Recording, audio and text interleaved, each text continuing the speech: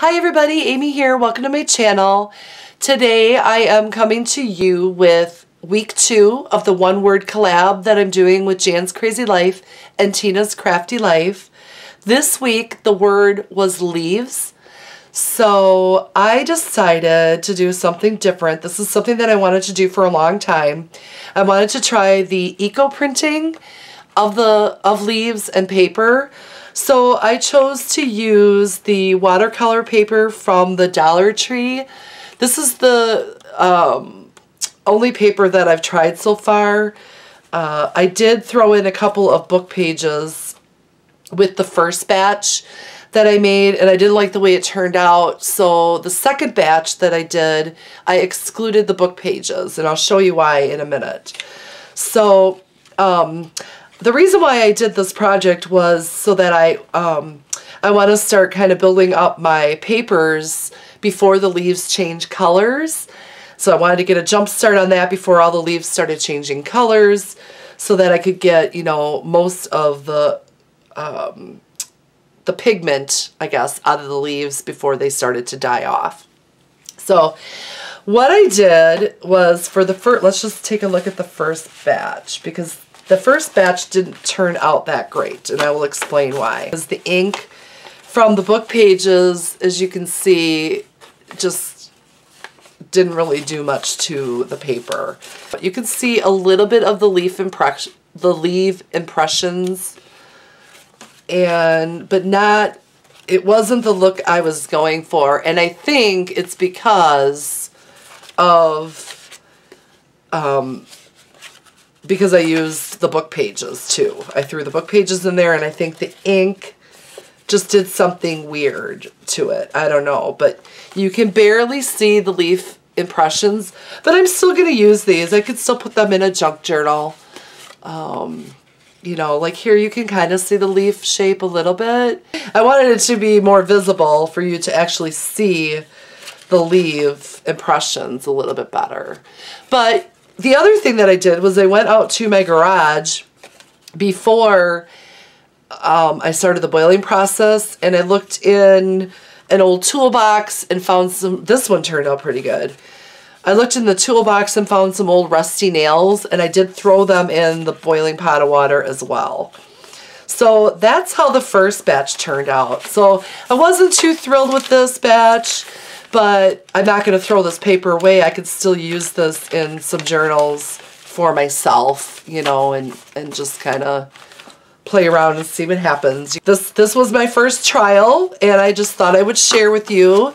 As I'm learning new techniques, I will share them with you as much as possible. The second batch that I did, I am much happier with, okay? You guys are just gonna, you'll see the difference. The only thing that I did differently with this batch is I did not put any book paper in there, and I threw in 2 jalapeno peppers from my garden. I saw that Shannon Green had thrown in some of her avocado peels, and I thought, oh, that might add a little bit more pigment or color to the paper, or somehow react to the leaves in the paper that might give me a better image. So I did the same exact thing. I just excluded the book pages and added a couple jalapeno peppers. But I boiled it the same amount of time, and you will be able to see the huge difference. So that is how that turned out. Isn't that cool, you guys? I'm very, very pleased with how these turned out. So I'm not sure if it is the book pages that did it to the other batch, or if it's the jalapeno pepper that, you know, helped assist with this. So I think I might try it again without the jalapeno pepper, just to see if, you know, that is what makes a difference or not. And I will let you know. Aren't these cool, you guys? So, so over the next couple of weeks before the leaves start to change color, I'm going to go ahead and play around and see, you know, what kind of color reactions I can get doing various techniques, you know, or Maybe throwing different, maybe not putting vegetables in the next time, or the next time putting in, you know, like different colored vegetables. I'm just not sure yet. But I just think that they turned out really pretty. I love how they turned out. I think they're going to look really cool in a junk journal. And I'm super excited to make a little journal with these. Here you can see a little bit of the green pigment.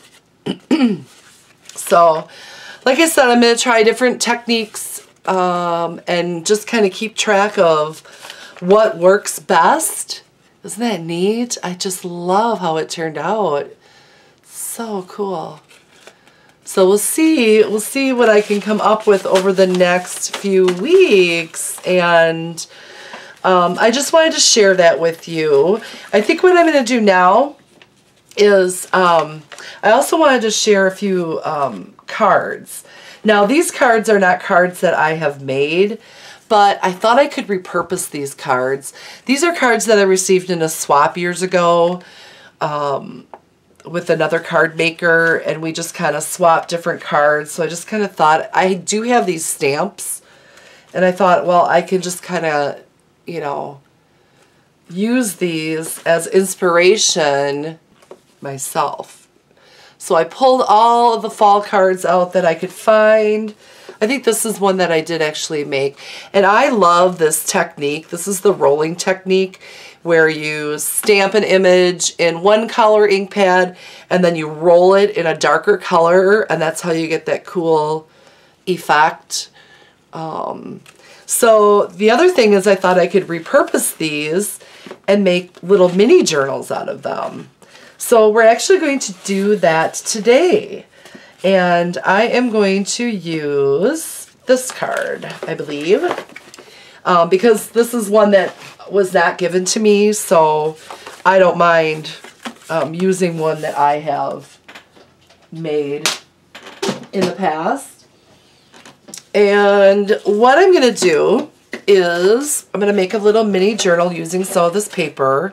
But I think, first off, I want to make a score mark to where I can make it just a little bit thicker. So this is about 8.5, this is your standard card. So this is 8.5 inches long. It's a 4.25 by 5.5. And so I am going to score at 4. And I am going to score at 4.5. And it's going to just hit that little mark right there. And so the purpose of this is just to add a little bit of a spine to the book. And I thought this is a great way to repurpose some of those card samples that I've saved over the years. And this gives me a little bit of a gusset so that I can sew in some signatures. Okay, so you can see here I've got a little bit of a gusset. And this is, you know, coming up a little bit, so I may have to glue that. Next, what I'm going to do is I'm going to cut another piece of paper that is 1/2 inch wide and 5.5 inches in length, just for a little bit extra support in the spine there. And I had a piece of scrap paper handy, and I am just going to mark it at the 5.5. I'm not even going to take my scissors. I'm just going to rip it, because honestly my scissors is buried in my desk somewhere. So let's just see here. You're not going to see this. Oh, here it is. Okay, awesome. So I will just kind of clean this up a little bit. So I'm going to glue this on the inside here. All of my glue is getting low.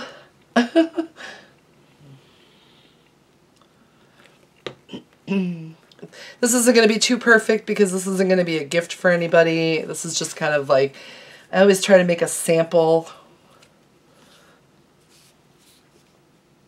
I think we all probably kind of do that. You know how the first project doesn't always turn out. It's not something that you want to give to anybody. Okay, so that helps a little bit. That's giving me a little bit of a gusset, as you can see, and I'm having a little issue with this paper here. So I think what I'm going to do is I am just going to trim that off. I have a problem altering cards that I receive from other people, so I do like to use them as inspiration to create my own.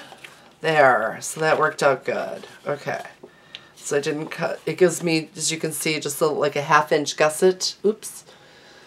And I'm not worried about that because I can cover that up later. So here we just have, oh, I got that wet. Oh, wow.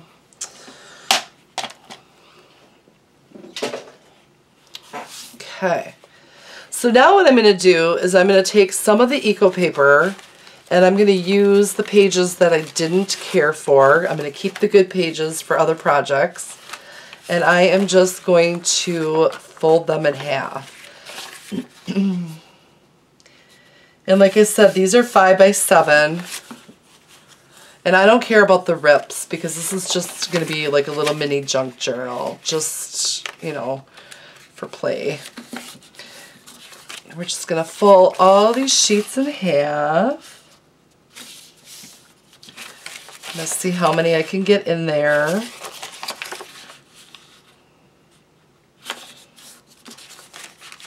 There's 4.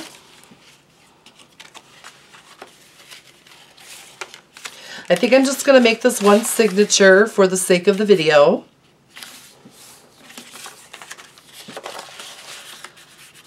That one's kind of different. This one turned out pretty good as well, so I think I'll set that one aside. But all these other ones that didn't really have an impression.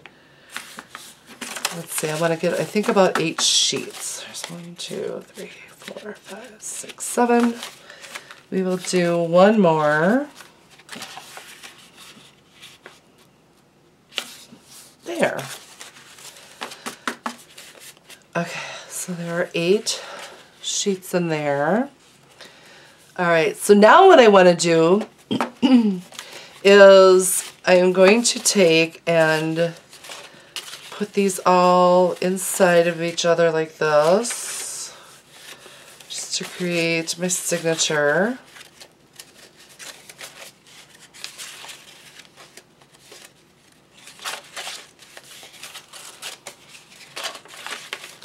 And you can see as you're doing this, you're getting that rough edge, which I don't really care about. I want this to be kind of rugged looking on the inside. So I'm not going to trim that off, but you could.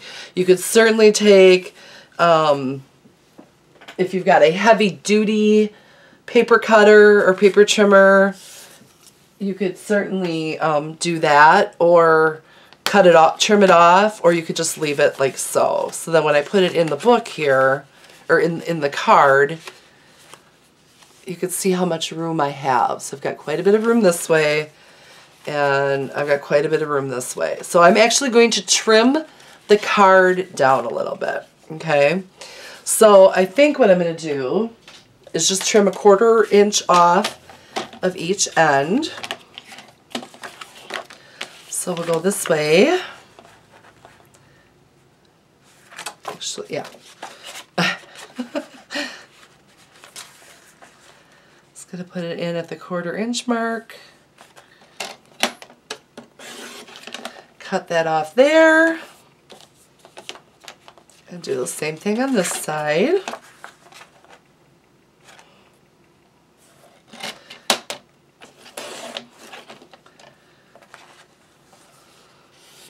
This is a brand new trimmer. I've only had it for a couple months, and I've used it so much I already need a new blade. You can see how it's roughing up the edges there. I don't like that. And then I'm going to do the same thing on the end. I'm going to take off about 1/4 inch on each end.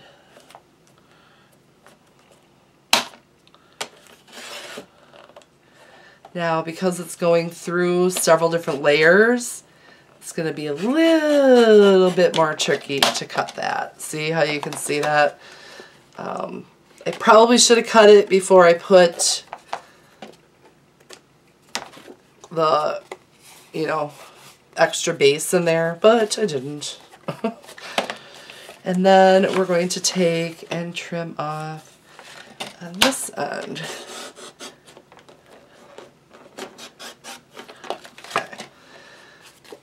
So I really don't care about this one because, like I said, it's just a practice one, and this is a card that I made but never finished. Okay. So then we're going to go ahead and go back to the signature, and see how it fits in there. Okay. That's pretty good. I mean, it could stand to take off a little bit more on the end. So I might just do that real quick. Now, see how that goes. There. So that fits pretty good. Like that. So it's just a cute little book. Alright. Then what we're going to do is I'm going to find the center here. And I had purchased several months ago a little kit off of Amazon. This is a little bookbinding kit. This thing is awesome. It came with everything. It came with needles, curved needles, 4 different colors of waxed linen thread, a dowel. It came with a stipple brush, a scissors, clamps, the pokey tool, an X-Acto knife, and a thimble, a ruler, and I think it was like $14.99, you guys. So I thought this was a great, great deal. Then what I usually do, I have an old book here that I use book pages out of. I had used the cover for something else, and I'm just going to go ahead. I'm not going to measure with this one because, you know, like I said, it's not a gift for anybody, so I really don't care if it turns out kind of wonky. So normally if I was going to make a journal to give to somebody, I would really take the time to do the measuring. So I'm just going to get it in the center there, and I am going to clamp the pages, one in each corner. And I'm not even going to measure the holes. I am just going to try my best to poke in the center, and then leave a little bit of room up on top here and a little bit of room on the bottom. Okay, so now I've got my holes to my signature. Then I'm going to take the cover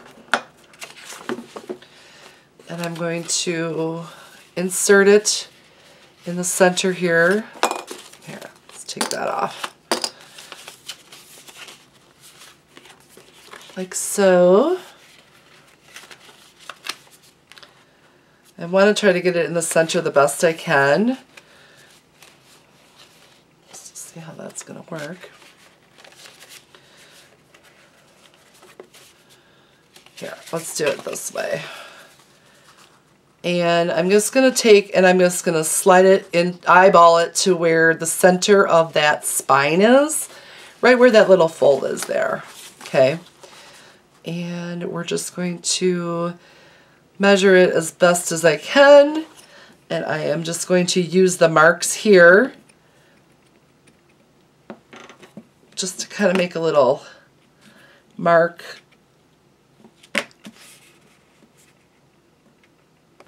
There. So that's good enough for me. Like I said, this isn't going to be a gift for anybody. I will be making more of these though. These will be fun little Happy Mail gifts as well. Okay, so we're just going to set that inside there like that. And then I'm going to take some waxed linen thread. I think I'll use this. And I'm going to do 2 lengths of the card and just kind of add a little bit extra and just chop that off. Find a needle that is going to work. Like I said, there's curved needles and then they've got different size straight edge needles. And I think this size is a good one. This is a great kit. If I can find the Amazon link, I will put it in the description box below. But now I'm just going to thread my needle. Okay. And I'm just going to go through the center. Not even going to keep these clamped together. And go through the center of my spine. And pull it through. And as I pull it through, I'm just going to hold it with my thumb. And just kind of make sure that it is centered in the middle of the book there. Okay, that looks pretty good.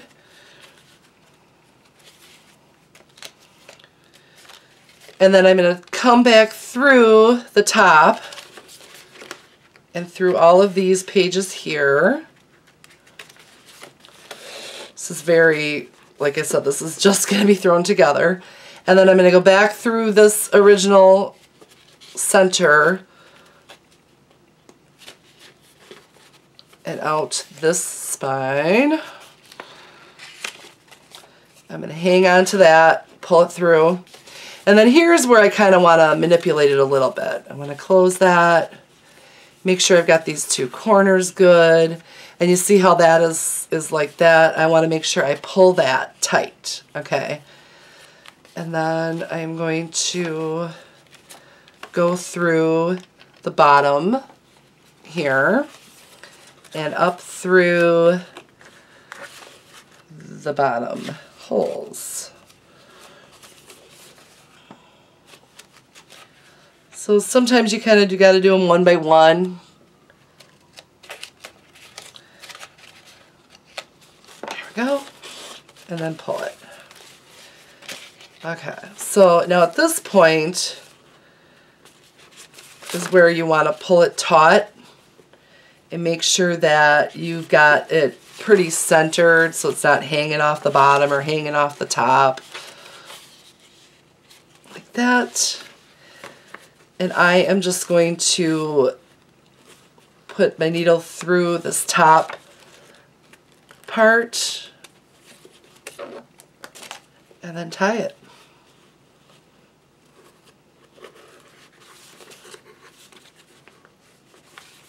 I'm going to make it a double knot.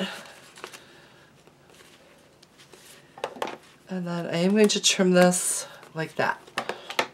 Okay?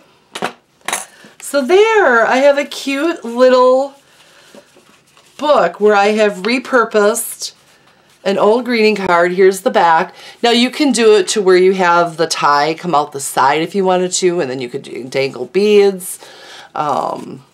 But yeah, it's just a cute little book, you guys, with all this fun eco-dyed paper in there. And, you know, you could use this for anything. Collaging, writing, journaling, I mean, whatever you want it to. I could paint over the cover on the back. I can, you know, cover this up on the spine here with some gemmies or some beads or something like that. So I just thought this would be a fun, quick project to do. I really enjoyed playing around with the paper and doing the technique to where you know, eco-dye it.